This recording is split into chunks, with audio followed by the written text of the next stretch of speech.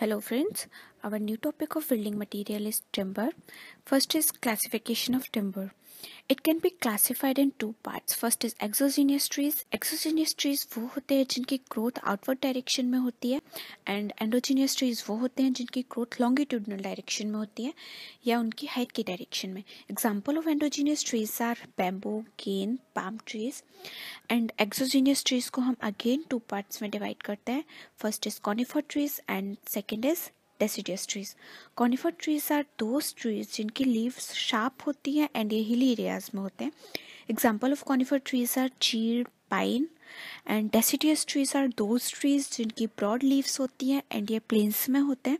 Example of deciduous trees are babul, sal, teak and engineering purpose से deciduous trees are important. Second is structure of trees. First point is pith.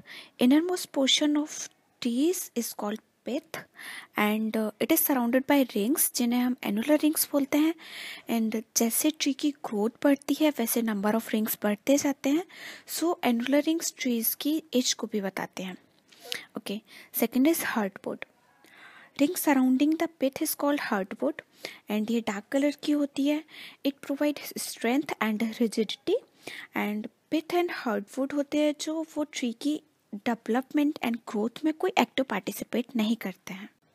Third point is सेपवुड. Annular rings after hardwood are called सेपवुड. ये light colour की होती है and ये tree की growth के लिए responsible होती है बट सेपवुड ट्री को स्ट्रेंथ प्रोवाइड नहीं करती है. सबसे आउटर में जो एनुलर रिंग होती है उससे बार्क बोलते हैं. It has two layers. First is outer bark and second is inner bark. Okay, fifth point is cambium layer. A thin layer between sapwood and inner bark is called cambium layer. And there are some radial lines from pith to cambium layer are called medullary rays. Pith से जो cambium layer तक के लिए radial lines होते हैं उन्हें medullary rays बोलते हैं. Now some important point related to timber.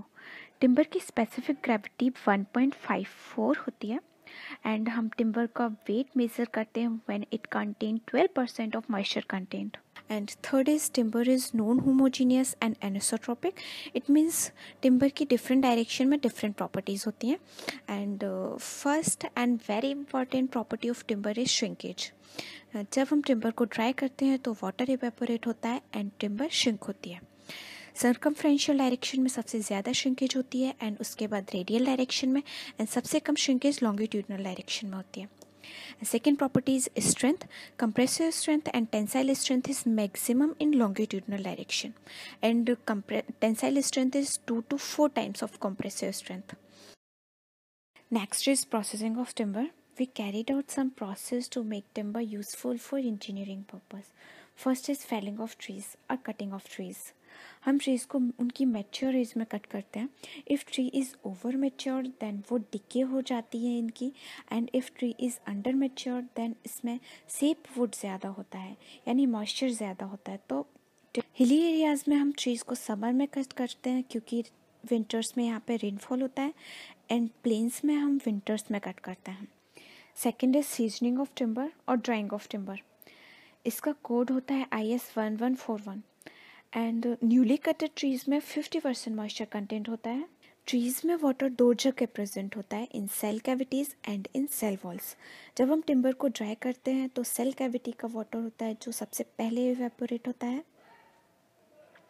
जब entire cell cavity water remove हो जाता है it is called fibre saturation point. Next is defects of timber.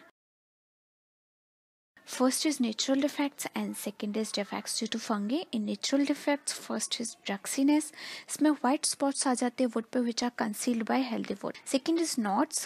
जब कोई branch separate हो जाती है tree से तो tree की hardwood expose हो जाती है atmosphere में and it becomes black. फिर टिम्बर को यहाँ से कट करना डिफ़िकल्ट होता है. And third is twisted fibre. When tree is young तो विंड उसे रोटेट कर देती है तो उसके फाइबर्स ट्विस्ट हो जाते हैं देन इसकी स्ट्रेंथ इंक्रीज हो जाती है तो हम इस वुड को as a pole and railway slippers के रूप में यूज़ कर लेते हैं. Fourth is shakes.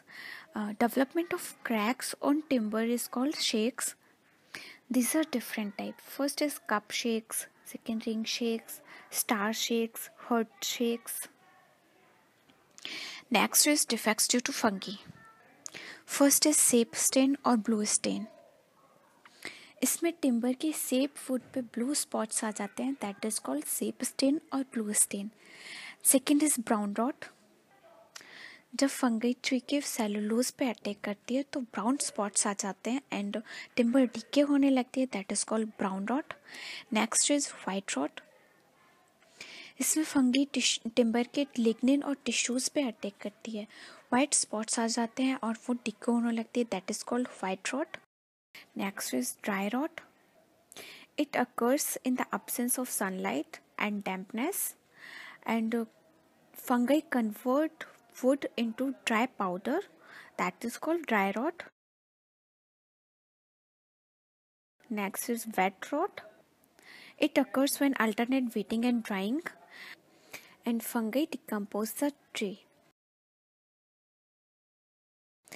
Next is hurt rot. जब ब्रांच ट्री से सेपरेट हो जाती है तो उसकी हर्टवुड एक्सपोज हो जाती है एंड फंगी हर्टवुड पे अटैक कर देती है, that is called hurt rot. If you have any doubts related to timber, please discuss with us, we are always there for you. Thank you.